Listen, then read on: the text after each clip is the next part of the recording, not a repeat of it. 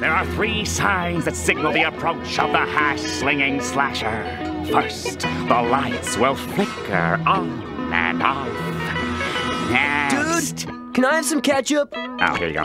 Next, the phone will ring and there will be nobody there. And finally, the hash-slinging slasher arrives in the ghost of the bus that ran him over. Then he exits the bus and crosses the street without looking both ways because he's already dead. He taps on the window with his grisly spatula hand. He opens the door.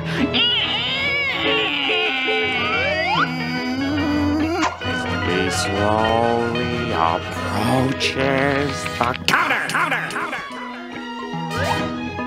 And you know what he does next? What? You really want to know? What? Are you sure you want to know? What does he do? He gets you!